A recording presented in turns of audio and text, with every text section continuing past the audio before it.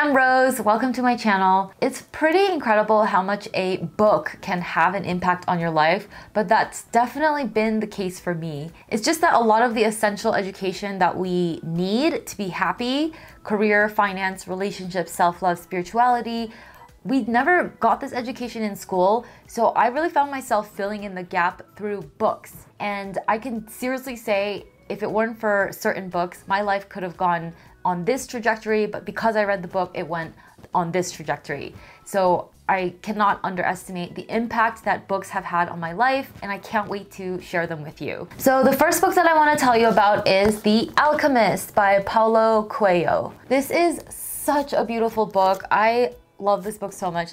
Easily my favorite book of all time. So even though it is a personal development book, it's disguised as a really fun, easily readable children's tale. It's about a boy, an Andalusian shepherd boy, who goes off on a search for a worldly treasure.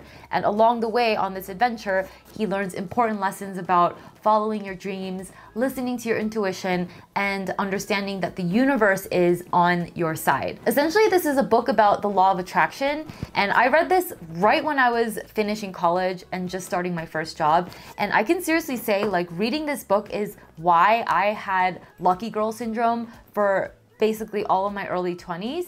Like, when I got my first job, I had all these opportunities open up for me. People wanted to help me. I got asked out a lot too, so it also helped me in my romantic life. I mean, just things always worked out for me. I can truly say it's because of the things that I learned in this book. A big reason why I am the way I am is because I believe in the law of attraction, which I first heard about in this book. Now, I am the black sheep in my family. I'm the first person to be debt-free, to start a business. I've lived in 3 foreign countries before I turned 32. I'm not afraid to dream big and go for things because of what I learned in this book. I'm not religious by any means, but this book put me in touch with spirituality and the laws of the universe, and really set the tone for how I view the world. Also, it's pretty easy to start getting jaded when life happens. You get older, things don't work out. So even now in my 30s, I try to read this book every once in a while just to get back in touch with that beauty and magic and feeling that we're just not alone in this world when we have a dream that we want to accomplish. Also, this is not on my list of 6, but I thought it deserved an honorable mention.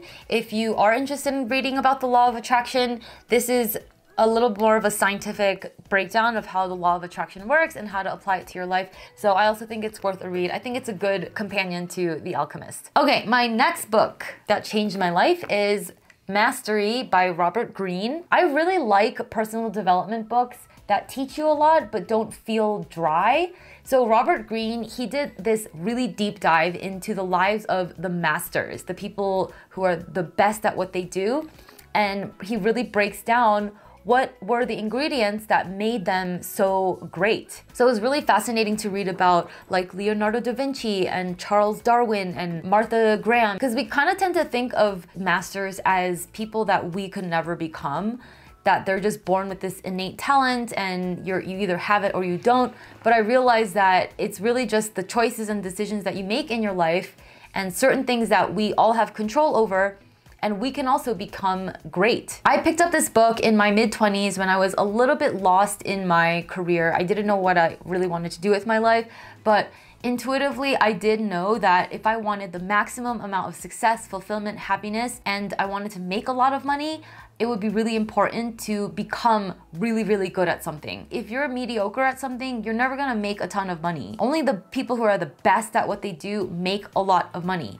And so I picked up this book to figure out, what do I need to do to become the best at something? One of my favorite takeaways from this book is how your circumstances can actually become your greatest gift. It's what makes you unique. So for example, Leonardo da Vinci, we all know him today as the Renaissance man. He was such a pioneer and original thinker in all kinds of fields, whether it was art, physics, science, astronomy. And he became the way he is because he was actually an illegitimate son. I don't know if you knew this, but back then in like medieval Italy, when you were an illegitimate child, you weren't allowed to enter the formal universities. So he never got a formal education. And instead, he just read books and like discovered and did experiments on his own.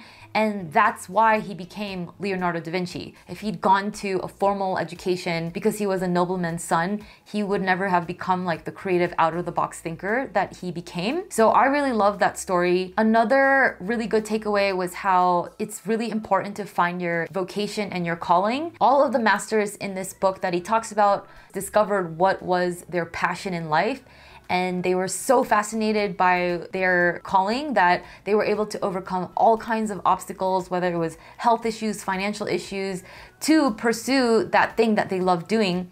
And they became the best at it because they overcame obstacles. So that really validated something for me, because I knew that, like, on one hand, I could pursue a job in finance, climb up the corporate ladder on Wall Street, but it just wasn't my calling. And I knew I was taking a risk to maybe leave that safe track to go find what else I really wanted to do.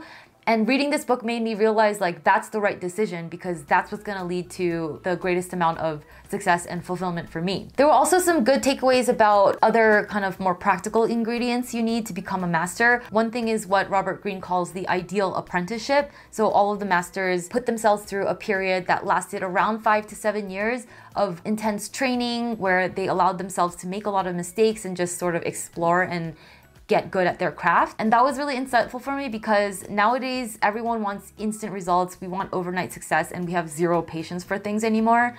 So it was a good reminder that good things take time. If you want to become a master, sometimes you just have to put in the years of effort to get there. Another critical ingredient was what they call the mentor-protege relationship. All of the masters in this book found at some point in their lives a mentor who taught them everything and really fast-tracked their way to become good at their craft. So if you are curious, like, what it really takes to become the best at what you do and therefore make the most amount of money and be the most successful at it, then I think this is a really, really good book to pick up. It's also a really fun read. If you like history and stories, you'll love this book. And now, shifting gears a bit, this book is more about relationships and emotional health.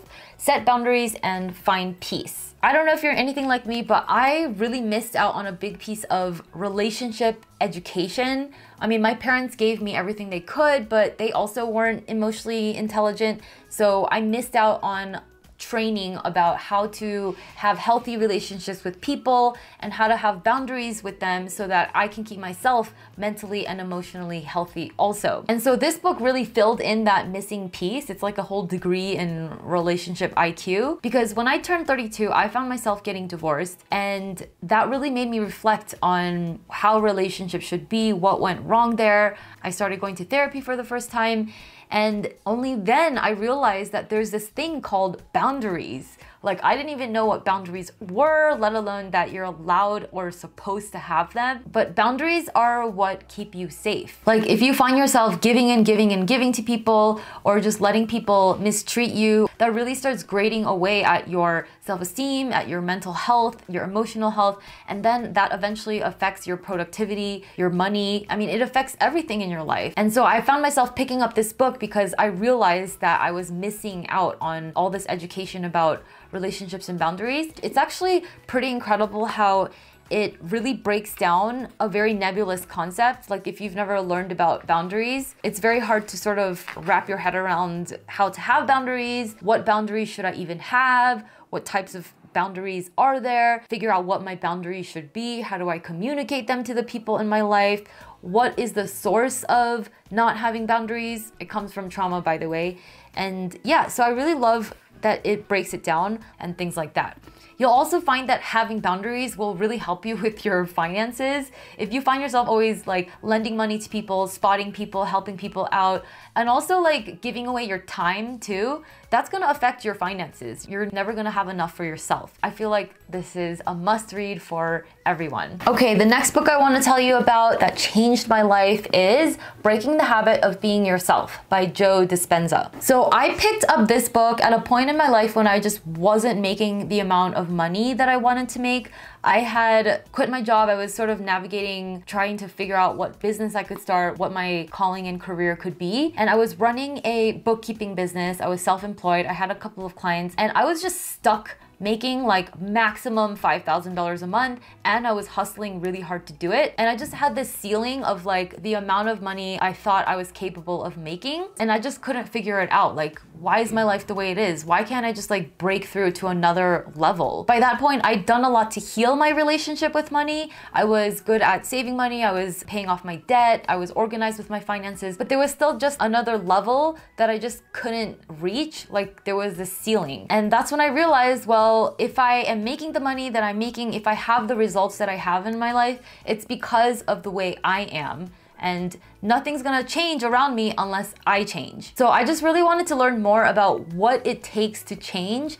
What does it take to change basically who you are fundamentally as a person, how you think, how you see the world, what all your subconscious thoughts are. And so this book breaks down why we are the way we are, how the mind and body are connected, and it helped me understand why I act and think in certain ways, and also, of course, how to change that. So for those of you who don't know the author, Dr. Joe Dispenza, he really combines like science with quantum physics and spirituality. It's pretty incredible how he breaks things down. But basically, what I learned from this book is that it comes down to your neural pathways. If you keep doing certain things and you can't help the way you are, and therefore you have results in your life that you may not even like, but you can't even change it, it's because you have these habits, you have these neural pathways in your brain that are very, very well trodden. And your life is actually gonna be the result of all the familiar neural pathways that you always go down. And so the key is to start carving out new neural pathways and make those easier to go down. And this book teaches you essentially how to create these new neural pathways. So if you wanna learn about personal development from a very sciencey, quantum physics-y, spiritual kind of point of view, I think you'll really like this book. Okay, another book that changed my life is Think and Grow Rich. So this is a classic for anyone who wants to make more money. This is the book that helped me blast through what I ever thought would be possible for myself.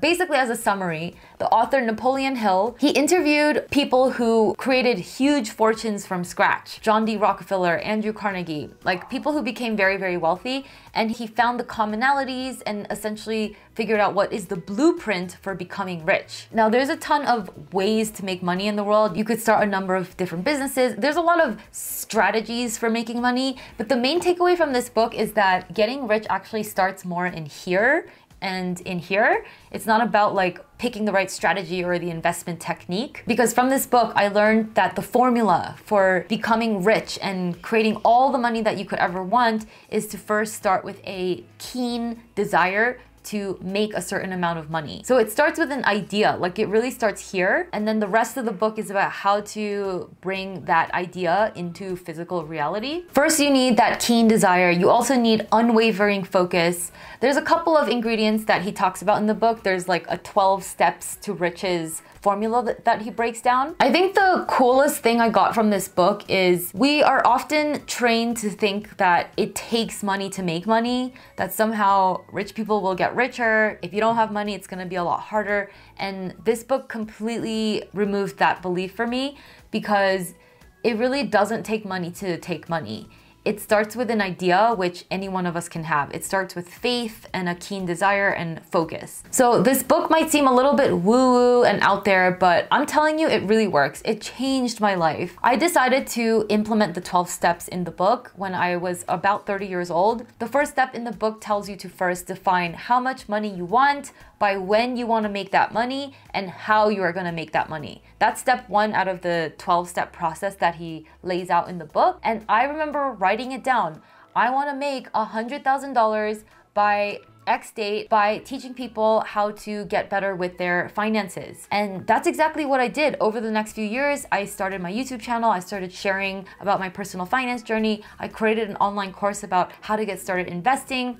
And the first time I sold that course, I made exactly $160,000. It was my first experience of truly manifesting money when it initially just started with an idea. Like, I didn't have any money to start. I literally built all of this from scratch. And I followed what the book told me to do. It said, have unwavering focus. have a keen desire for what you want, like never lose sight of what you want and just work on it every day. And I did all these things. So this little book that cost $10, just the ideas that I absorbed from it and by actually doing the steps that it told me to do has literally made me hundreds of thousands of dollars, and to this day, millions of dollars. So I just cannot thank books enough for the things that you can learn and what it can do for your life if you actually do the steps. Okay, and now the last book that I want to talk about, I actually don't have a physical copy with me. I had it on Audible, but it's called The Cashflow Quadrant by Robert Kiyosaki. First of all of Robert Kiyosaki's books are worth reading, every single one of them, but this one especially had an impact on me because he talks about how him and his wife, Kim Kiyosaki, they once used to be homeless, and within a few short years, they got out of being homeless to becoming financially free. And he basically breaks down in this book how they did that. And the most mind-blowing thing that I learned in this book is what he calls the cash flow quadrant. And it's a quadrant that shows the 4 different ways that you can make your money. One is as an E, or an employee. Another is as an S, which is a self-employed person. You can also make your money in the B quadrant as a business owner, or as an investor in the I quadrant. And if you look at your income sources, it will tell you which quadrant you're in. He also explains how depending on what quadrant you're in, you're gonna live a different lifestyle and your finances are gonna be completely different, and therefore the amount of freedom you have in your life will also be different. And he goes on to explain how as an E or an S, you're an employee or self-employed, you're basically trading time for money, working for somebody else, you're taxed a lot, and there's always gonna be a ceiling to the amount of financial freedom you can find in the E or S quadrants. He also explains how real freedom can only be found in the B or the I quadrants if you own a business or you own investments. And this concept was just mind-blowing to me because I never even thought about the world that way. I didn't know that there were different quadrants that you could live in, and depending on which quadrant you focus on being in, your life will turn out completely differently. I feel like most of us are just conditioned to become E's. That's the default path. Go to college, get an education, get a job, become an employee. And we don't learn how to make the jump over to the B and the I quadrants where real freedom can be found. Like, schools don't teach us to take your paycheck from your job and to invest it and start in businesses so that you can make passive income from dividends and real estate income and have your money work for you and have other people working for you so that you can have more freedom in your life. And so reading this book made it very clear to me how to plan out my next steps. So when I graduated college, I knew like, okay, I'm gonna be in the E quadrant because I need money to live and this is all I can do for now. But my plan would be to take the money that I earn as an E in order to eventually make the jump over to the B and the I quadrants. I come from a family of E's. Everyone in my family is an employee. But I realized from reading this book that the life that I wanted would never be available in that quadrant. And I never would have realized that if I hadn't read this book. So if you're serious about financial freedom, I highly recommend this book. I also recommend all of Robert Kiyosaki's books as well. I really hope that you will read at least one, if not all of the books that I recommended today. And yeah, thank you for hanging out with me. I hope this was helpful and I'll see you guys in the next video. Bye.